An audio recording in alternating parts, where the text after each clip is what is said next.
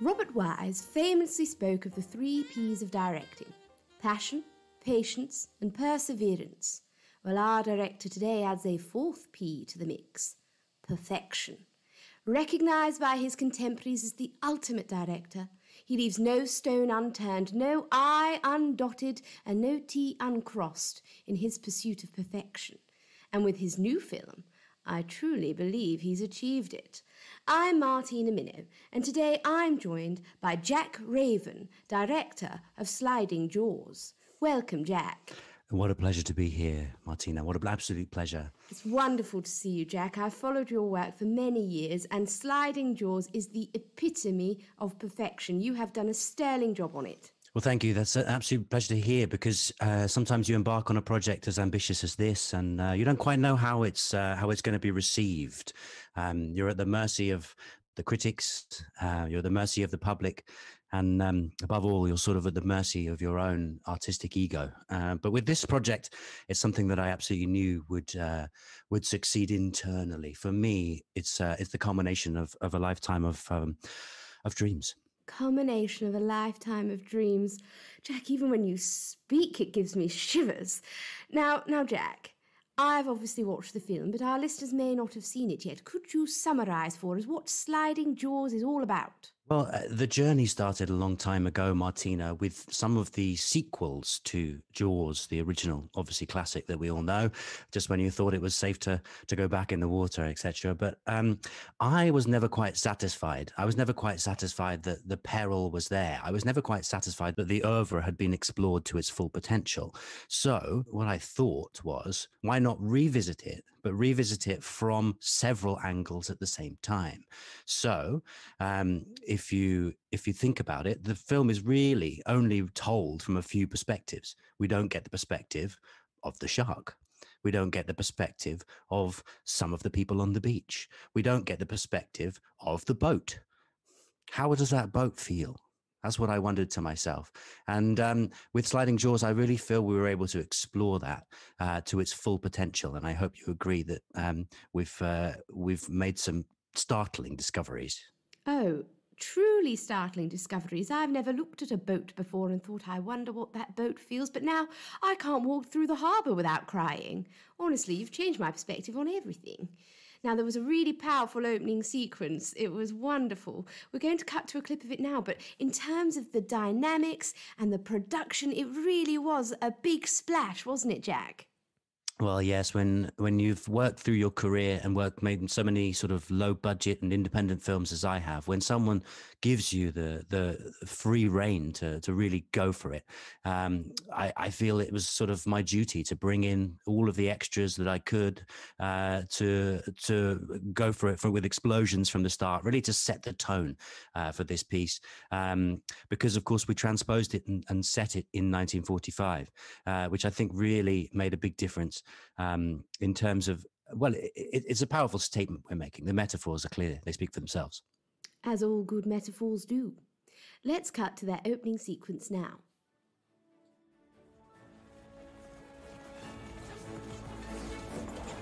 Oh, I'm hit again. I just can't believe it. Do you reckon that we'll ever get back to Shark Beach, Sergeant? I'm sure we will, Private. But first, we gotta throw our all into this for another 6 years. But I can't believe that the Sharks threw in with the Japanese. It was just the sneakiest move they ever thought of. Don't you worry, Private. We're gonna do it. We're gonna attempt a sustained military campaign against the Sharks. Then the Sharks that we know have been gathering in Pearl Harbor are in for a shock when we nuke them twice. Bless you, Sergeant. I could die a happy man now and go and see Alabama in the sky. Don't you dare have an emotion, Private. Don't you dare!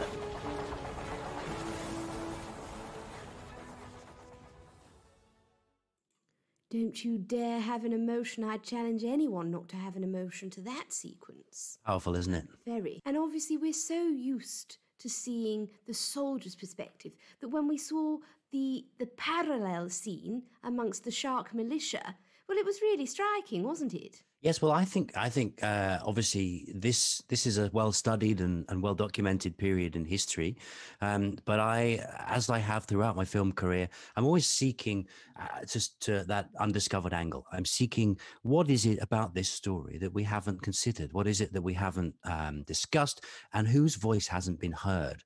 So the Shark Militia was an obvious starting point for me, and I'm so delighted that we managed to get Gwyneth Paltrow to play the voice of the shark, because it brought it all together for me. All the parallels, all the sort of sliding doors influence as well was really there for me from the beginning. Absolutely. And I love Gwyn. We've been good friends for many, many years.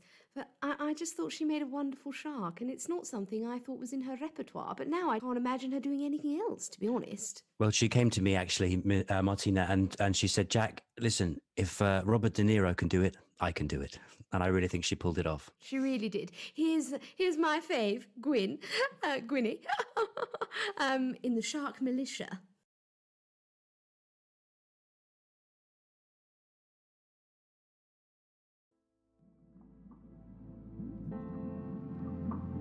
I'm a shark. I will eat everyone. Hey man, you ever considered just doing some yoga? No. Take a look at this pebble. Where on your body could you put this pebble to make you happier, healthier, and vaginally more flexible? No, I'm a male shark. No.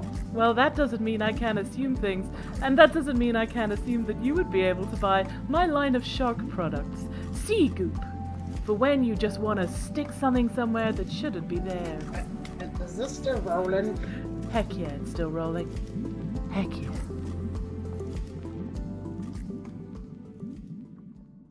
Obviously, Gwyn, great leading lady. How did you two get on? Was there a good, healthy dynamic between you? Yes, absolutely. I mean, with superstars like Gwyneth, you have to sometimes pander to their needs. You have to make them as comfortable as possible to enable them to deliver the performances that they do. So once we got over the demands that she made, the trailers and the specific routine, the massage routine that we had to provide for her, we got on like a house on fire. Great. I'm so pleased to hear it. And obviously you really put her through her paces. The Shark Militia goes on quite the journey. It's probably more challenging than anything she's ever done before. How did you guide her through this? It's a really good question, Martina. I think what your listeners may not entirely realize is she didn't just do the voice of the shark. We were using motion capture from the beginning.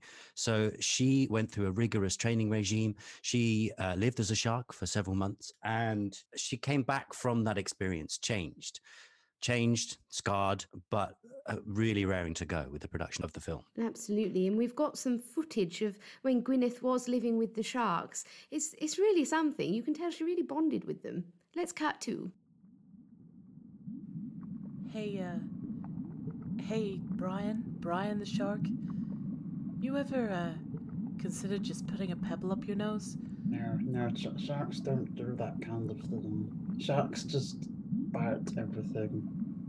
Just bite? Wow, that sure is a wonderful new perspective. Hey, maybe I should try that.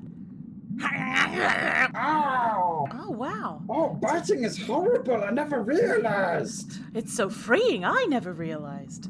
Wow, come here. Bring your tail back here, Brian. No, get away from me. Fucking coward. Get back here.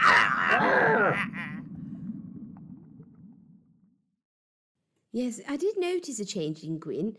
She did start getting a little bitey. Some people were calling her Gwyneth Paltrow for a little while. She kept snapping away. Yes, it was a difficult press junket for Gwyneth, but I feel like it's all under the bridge now, and Graham Norton has forgiven her. Well, he is the moral compass by whom we are all guided. Absolutely, that always has been. I model my beard on him. Yes, it's delightful. Now, there has been a fair bit of controversy around the battle scene. A few animal activist groups were in touch. They were quite concerned about the welfare of the sharks.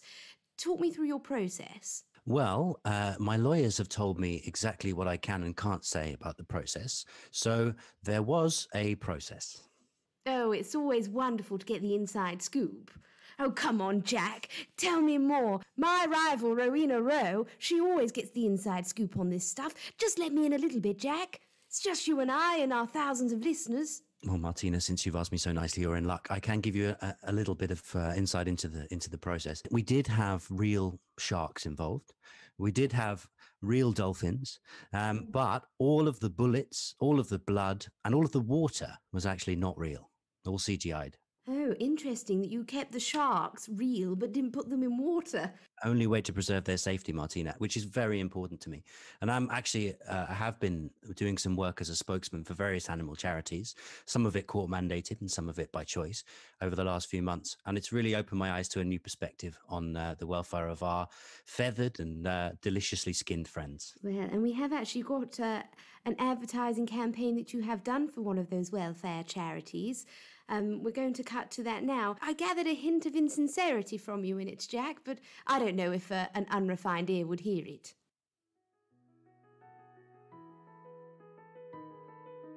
Every 3 seconds across the United States, an animal, sea mammal, or reptile suffers horrible abuse. Yes, we must take care of these sea mammals to the best of our ability. For we are mammals, they are mammals, and there are other mammals. You could say we are mammally. Here's Jack Raven with a little more about why you should care about the sea. I have been court mandated to say that mammals matter and we should take better care of them, be they from Australasia, Africa, Europe, or either of the Americas. Just remember, we are mammally. I will remember you. We are mammally. Ah, very catchy. What a slogan that is, Jack. You do have a way with words. Absolutely. And when your name's Raven, you just have an affinity with all of the animals in the world. And I did see, actually, that coalescence and that coalition between the sharks and the humans. After all of that fighting, they reconciled and they came together, and it was a really beautiful moment. And I did wonder if that was based on your own connection to the animal kingdom.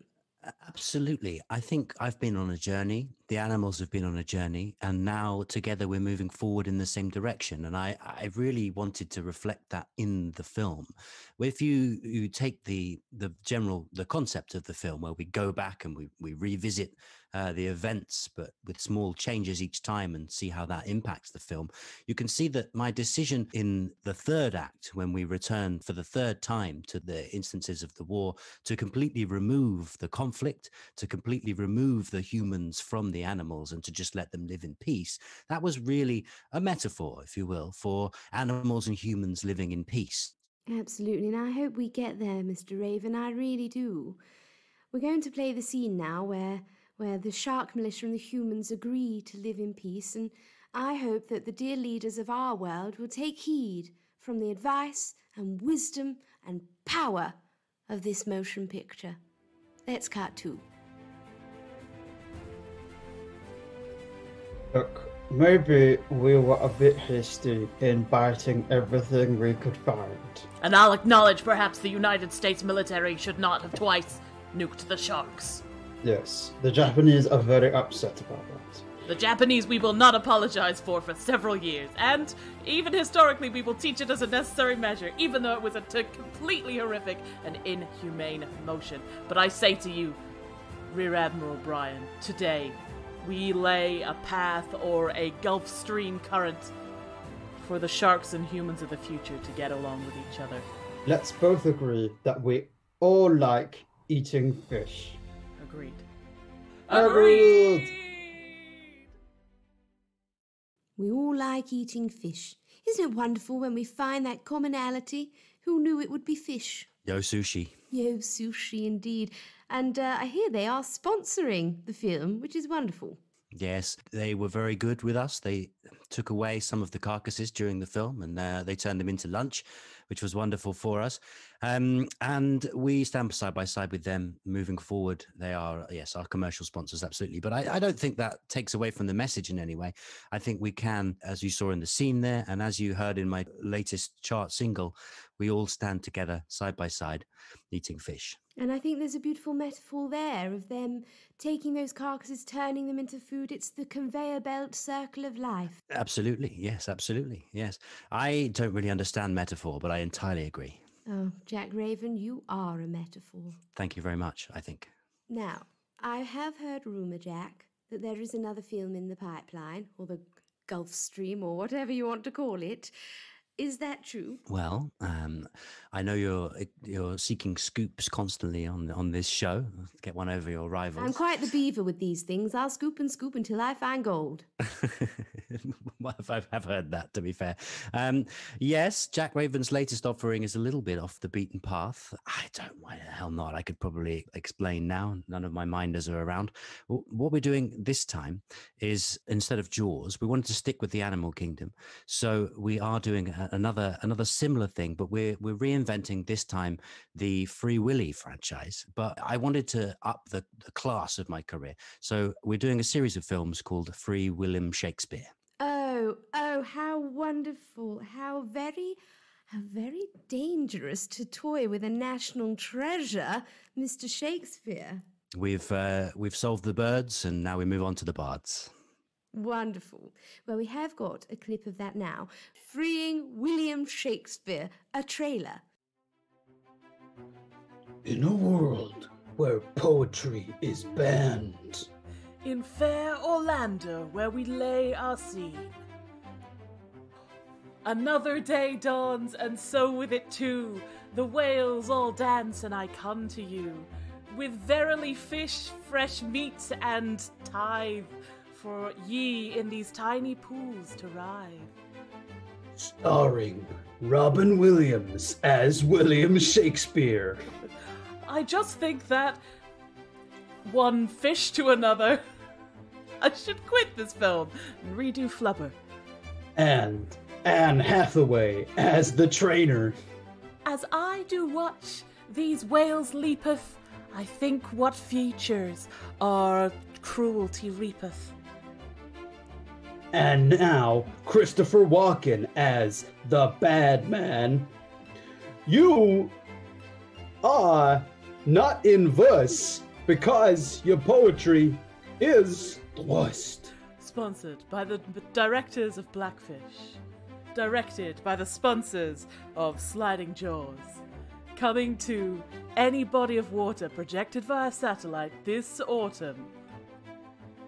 Freeing William Shakespeare. Oh, that speared me right through the heart. I can't wait. Delightful that it was all written in iambic pentameter, and I love the poetry of it all. Jack, you are a very, very clever man. Thank you very much, Martina. And if you head out to any body of water near you, you should be able to see that film. Yes, and whether you see it in one of the Great Lakes or a puddle on your doorstep, it will move you. Thank you very much. I'm proud of it. As I say, it's coming out this year, all being well.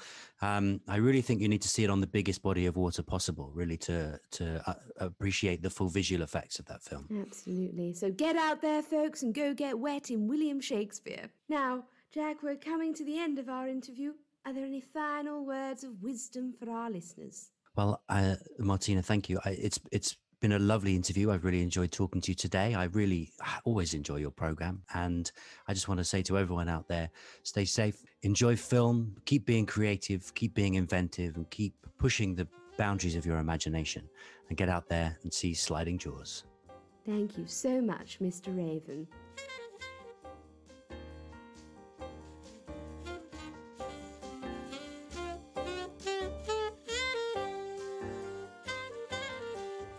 The Improvised Movie Director podcast features Sabrina Luisi as Martina Minnow, with resident improvisers Vicky Hawley and Rory Vieira, with special thanks to today's guest, Hugh Edwards.